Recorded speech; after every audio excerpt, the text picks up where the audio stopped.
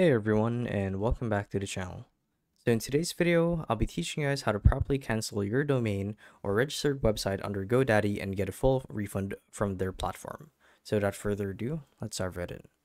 So to actually do this is quite simple, and basically what we're doing here is we're requesting a refund from Godaddy, basically appealing to them, saying that we did not get the experience or the features that we were looking for using their platform. So they should issue us, and we want to issue a refund. So to do that is quite simple. And assuming that you guys are already logged into your GoDaddy account, you'd want to navigate to the top right corner of your screen and look for the billing tab. So I believe it was renewal and oh yes, so it's this one right here, renewals and billing. So when we go to click on it, it'll redirect us to this page where it'll pull up all of our registered domains and websites.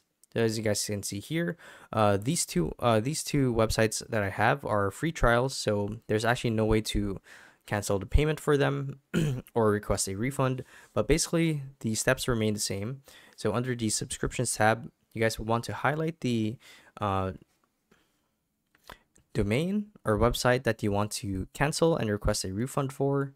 And the way to do it is you either highlight them like so, and then select one of these options here, or you could manually select each one of them by clicking on the ellipses or the three dots next to the corresponding domain or website.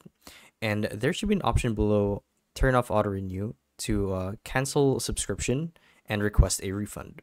So you guys simply want to click on that, send them a submission, or I should say an application to cancel your domain, and they'll basically work their magic to cancel it and possibly give you a refund, assuming that all of your conditions or all of your reasons are valid.